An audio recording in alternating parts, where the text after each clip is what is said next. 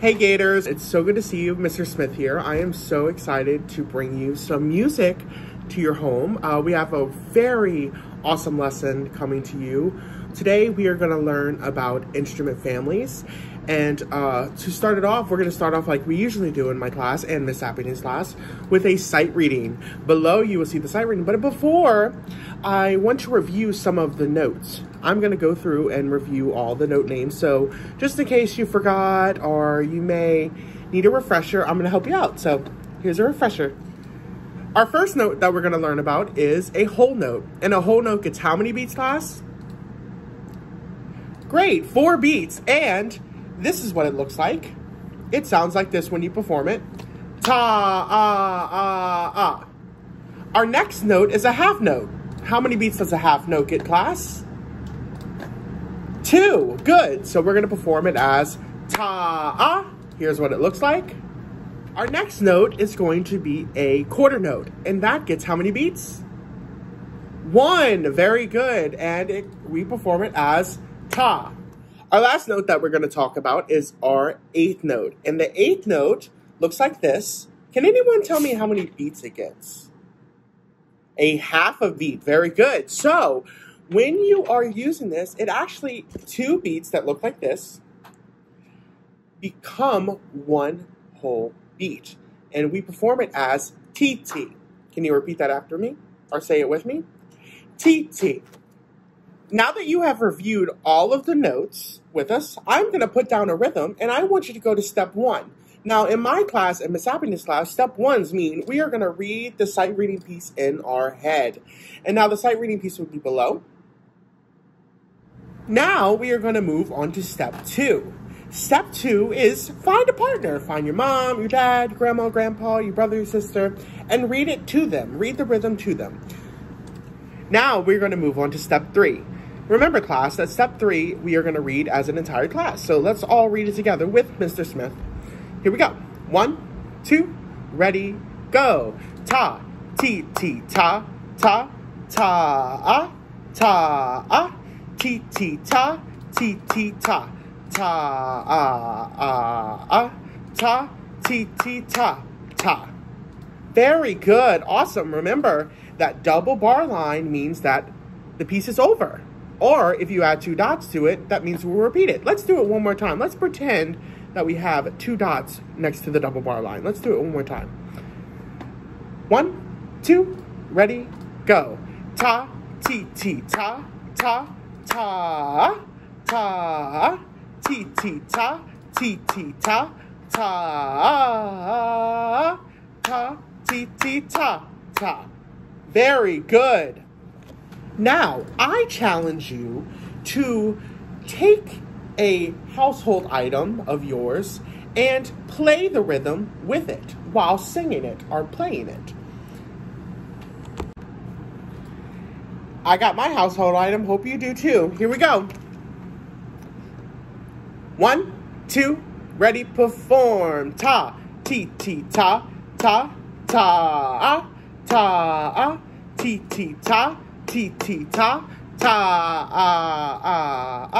ta, ti, ti, ta, ta. Good job. All right. The next thing that we're going to do is we are going to learn a song called My Bonnie Lies Over the Ocean. Now, this song is a traditional Scottish folk song. Now, folk songs are very catchy and it's easy to catch on to singing, so I'm going to sing it one time through and then you're going to sing it with me the second time. I'll put the words on the bottom so it'll help you. My Bonnie lies over the ocean, my Bonnie lies over the sea, my Bonnie lies over the ocean, so bring back my Bonnie to me. Bring back, oh bring back my Bonnie to me, Bring back, oh bring back my Bonnie to me. Now the next thing we're going to do is we're going to have a little game with it. Now I want you to take every B that you hear and I want you to add a clap. So watch me. My Bonnie lies over the ocean, my Bonnie lies over the sea, My Bonnie lies over the ocean. Oh, bring back my Bonnie to me. Bring back, oh, bring back my Bonnie to me, Bring back, oh, bring back my Bonnie to me. Good job. So now that you have sang with me and we added the claps to it, you can create your own version of this. You don't have to clap. Maybe you can stomp on my Bonnie lies over the ocean, or maybe you can change it up and you can stand or sit whenever you have a beat. Okay? So have fun with it. Enjoy it. It's your song. If you need to go back and listen to it and sing along with me, just rewind the video and watch it. Well, I hope you enjoy and y'all are staying safe. Bye-bye.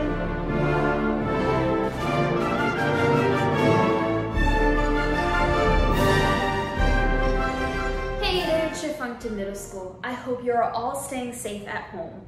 Today, we're going to talk about the families of instruments. As you learned before in class, sound is made by producing vibrations. When we talk or sing, our vocal cords vibrate together to produce the sound. Instruments also make sound using vibrations, and we can categorize them into 4 different families by how those vibrations are produced. Those 4 families are woodwinds, brass, strings, and percussion.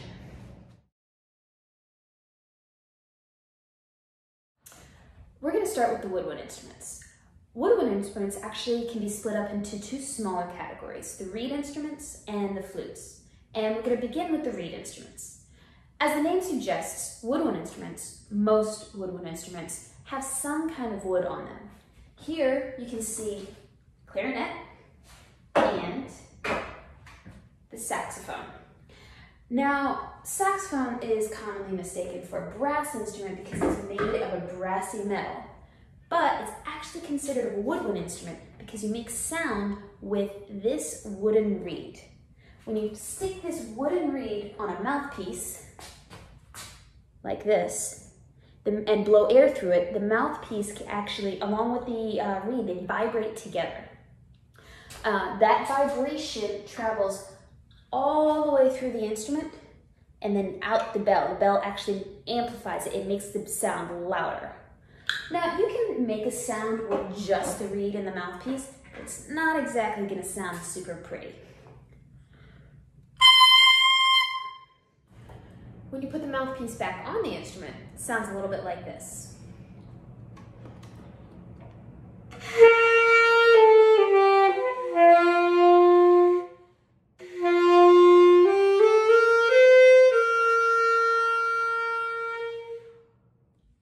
Or in clarinet,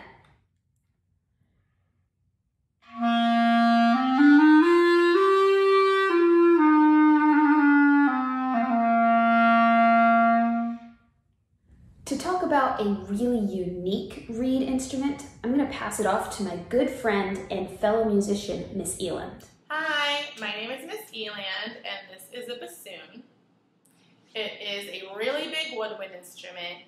It is also a double reed, so it's a little bit different than a clarinet or saxophone. Those instruments have 1 piece of wood to make it vibrate, and a double reed has 2. And so the 2 pieces vibrate together to make the bassoon sound. It kind of sounds like this. Just by itself. Not as exciting as the full instrument, which can play notes that are really low. Oh, even scares the dog. And really high. I also can play fun pieces like this.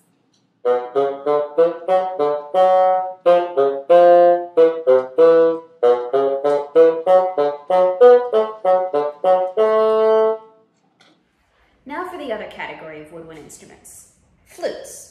Now, as you can see, flutes aren't exactly made of wood, but they used to be, and there are still some kinds of flutes that are made of wood. Now, flutes don't have a reed that vibrates. Instead, your air vibrates over a hole. like that.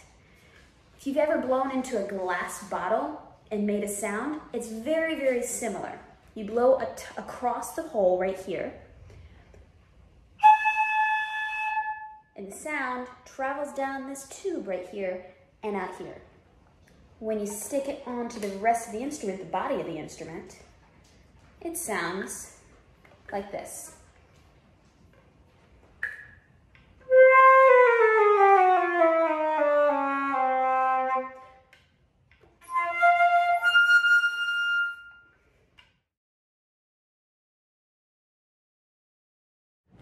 Now let's move on to the brass instruments. Brass instruments are usually made out of metal, but what really sets them apart is how the vibrations are made. The vibrations are actually made with your lips vibrating together in what we call buzzing. It's almost like spitting really fast. You can try it here. Put your hand in a little fist like this, have a little open hole. Put it up against your mouth, press it against your mouth, but not too hard. And then buzz. Vibrate your lips very fast together. That's how you buzz into a brass instrument. You do the exact same thing with a metal mouthpiece. Different instruments take different types of mouthpieces. This is a trumpet mouthpiece. You press it lightly against your lips and buzz. You can actually, by changing the shape of your mouth, you can actually come up with a lot of different pitches.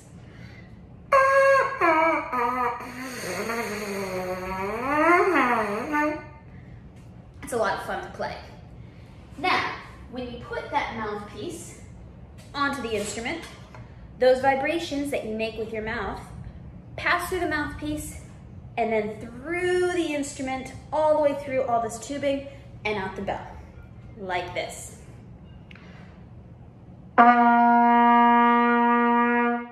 Sounds a lot nicer, actually. And same thing, you can change the shape of your mouth and change the pitches.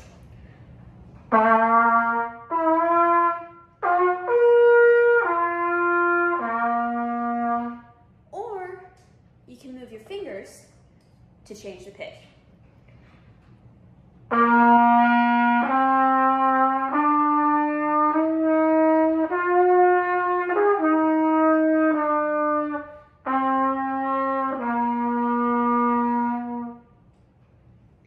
Now, trombone is very similar.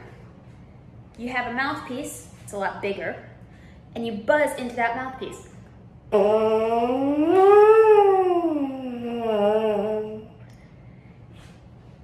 Once you put that mouthpiece on the instrument, those vibrations travel all the way through here and then out the bell, just like a trumpet. But I want you to think for a second. Do you think a trombone is going to be higher or lower than a trumpet? If you guessed lower, you are absolutely correct, because a trombone is bigger and there's more space to vibrate. Let's take a listen.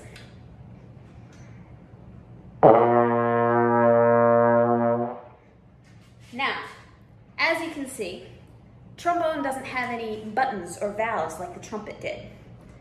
So instead, to change the pitch, we have a slide, like that. Now, generally speaking, the farther out the slide is, the longer the instrument is, the lower the pitch is.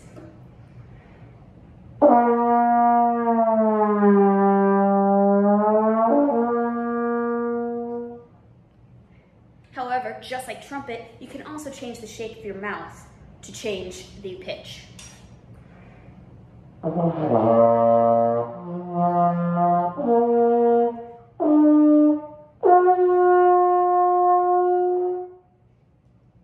So we've learned about 6 different instruments. 4 woodwind instruments, the clarinet, the saxophone, the bassoon, and the flute, and 2 brass instruments, the trumpet and the trombone. So with the help of a few of my friends, we're going to put together a little song for you using all of those instruments.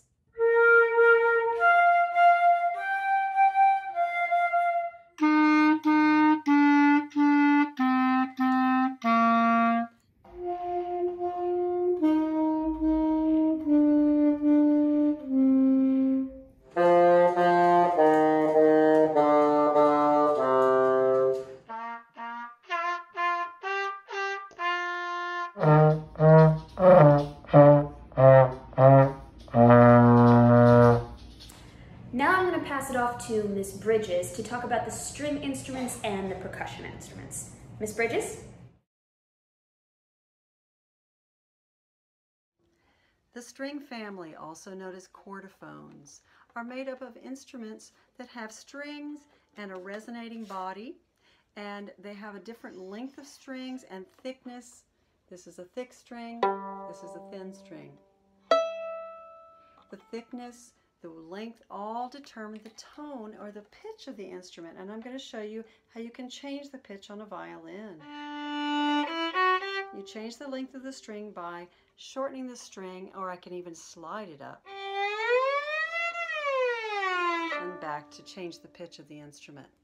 The string family, and these mainly the orchestral strings like the violin, the viola, cello, and the bass, can be used in a lot of different ways. We can use the bow to make it loud next to the bridge, so the closer it is to the bridge, the louder it will be, or soft. It could be closer toward the fingerboard or that end of the string.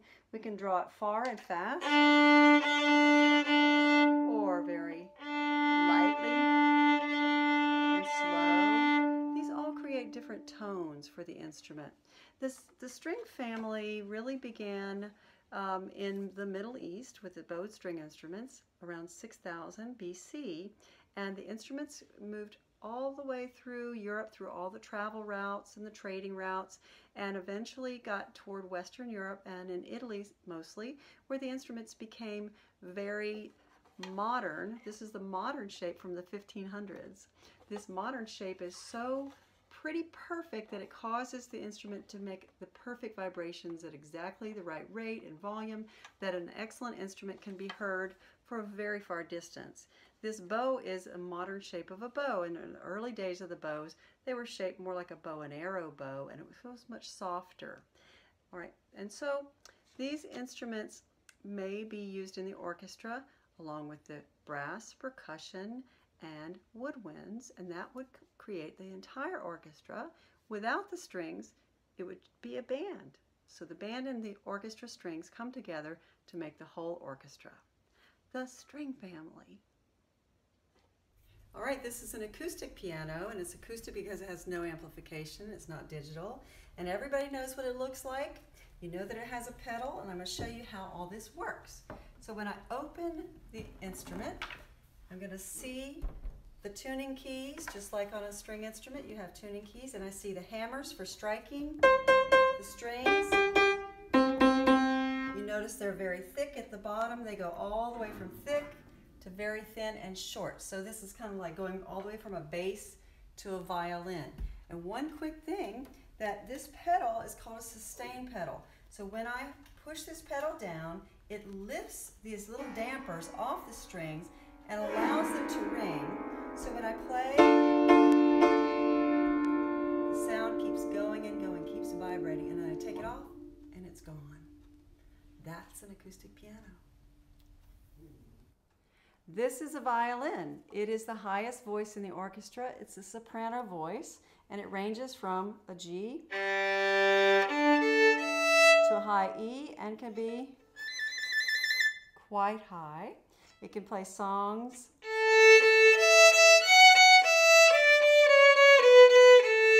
those songs that you might hear in school. It also can play very classical, very romantic songs.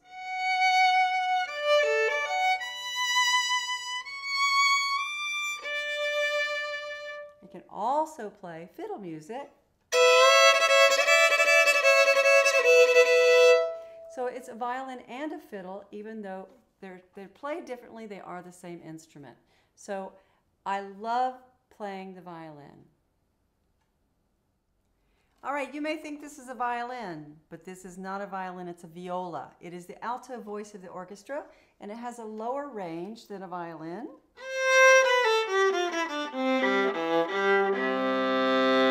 has that really beautiful resonant C string at the end. And you can play anything that you can play on a violin.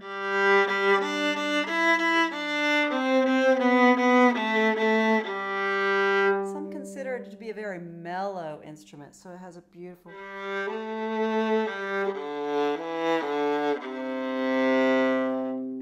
sound. The alto voice is the viola. Here's the cello. It's the tenor voice of the orchestra, and it has a low range to a high range. Okay, you can play songs just like a violin. You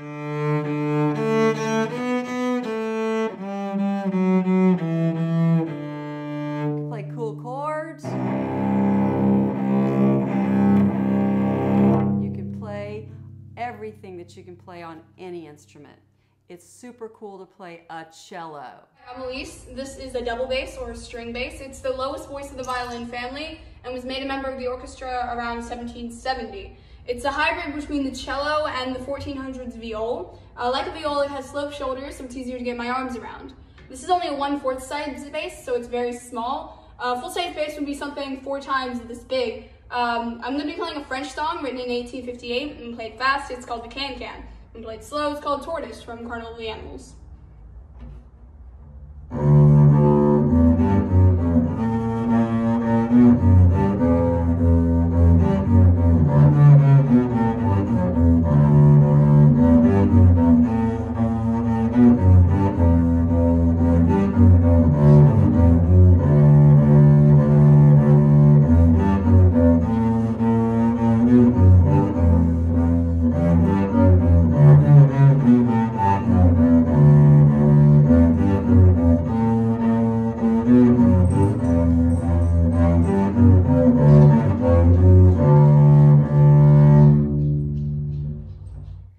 This is a mandolin, and the mandolin is similar to a violin, and you can play the same tunes with the same fingers.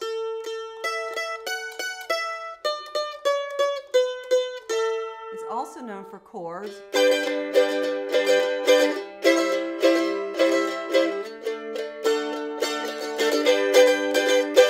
Okay, so it's played with a pick and not a bow. Another cool fact about the mandolin is it has 2 strings that are the same.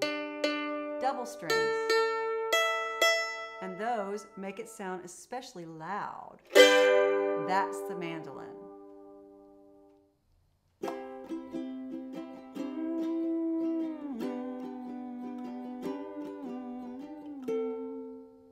This is a ukulele. It is an instrument from Hawaii, and this is a concert uke.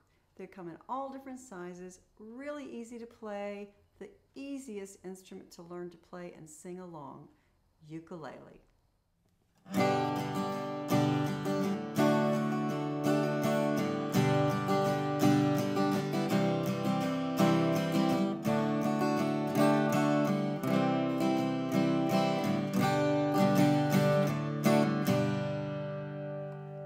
Hello, this is an acoustic guitar. As you can see, it has 6 strings.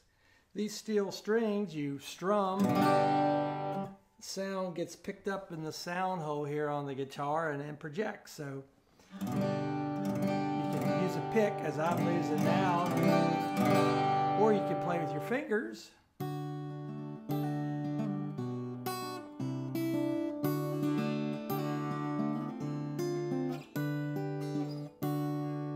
It's a very portable instrument, because you can take it anywhere, and singer-songwriters like it a lot, and they can throw it in a gig bag and carry it around wherever they need to go. And this is an acoustic guitar.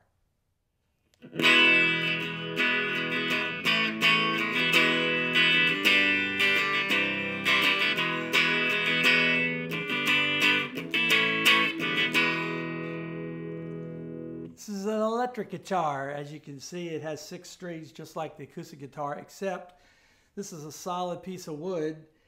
It has pickups here where the steel strings you resonate, and the sound gets picked up by these pickups, and then it comes to an amplifier, so you need an amplifier for an electric guitar. Once you do this, then you have all types of sounds on amplifiers that you can add effects and stuff to, so you have a broader range of sounds with an electric guitar. You can add effects. You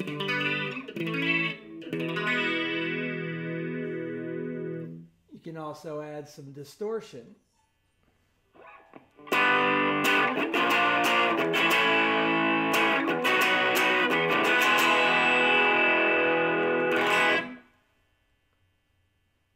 This is an electric guitar.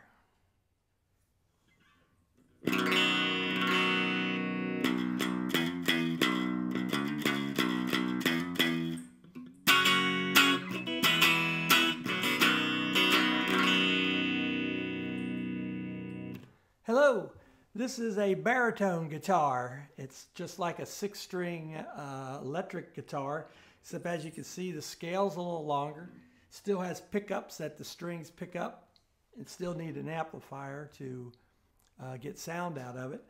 And the difference with the baritone guitar is actually the strings are a lot bigger on here, and you actually tune this a perfect fourth down from a regular guitar, although you can tune it lower or higher. The thing is, on this particular baritone guitar, tuning it to a fourth down makes it sound better, and the strings are playable. So this is a baritone guitar.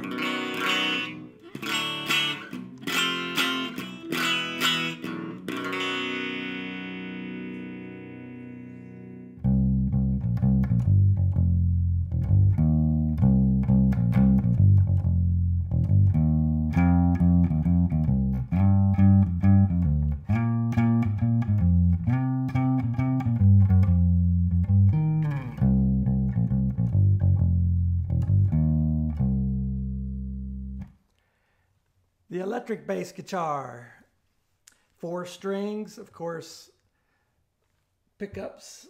You need an amplifier also to amplify it. The bass is considered in popular music to be like the foundation of music. If you're playing in bands and stuff, the bass guitars usually, lays back in the pocket with the drummer to create the foundation of a song, so other instruments can play over top of it. The electric bass guitar.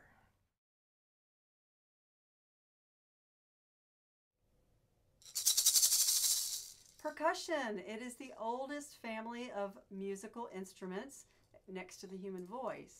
And in percussion, you can either shake something, you can strike it, you can scrape it, you can actually touch one against the other to make different sounds. It's super simple to play percussion one thing at a time, and it can be very complicated too, like a drum set or an orchestra with the bands and orchestra. We have little shakers. We can have tambourines, and we can have cool auxiliary percussion. This is a sizzle board, right? Bongos pitched. All kinds of rattly things. So percussion is the backbone and the heartbeat of any musical group. Percussion.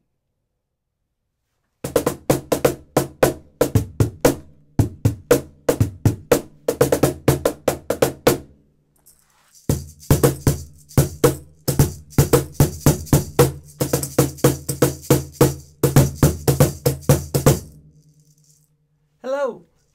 This is a cajon.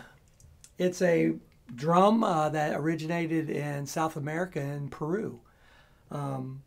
It's a very portable drum. You can take it with you anywhere. They even make some of these that you can actually fold up in a little case and travel with them.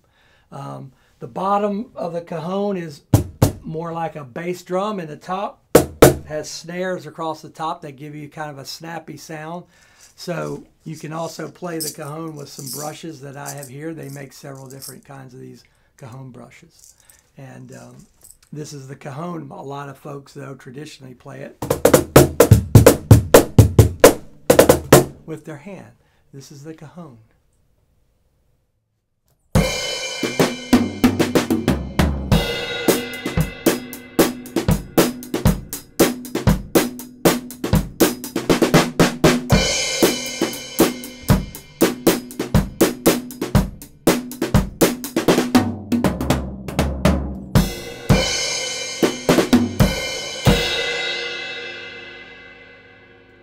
Hello, this is a drum kit, or some people call it a trap set. This is a 4-piece kit. It can get bigger and smaller. We've got a bass drum or kick down here. We got a snare drum, a rack tom, floor tom, a crash cymbal, a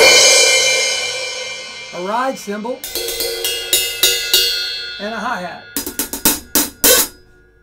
Got a little tambourine here, some bongos right there, but this is a 4-piece drum kit.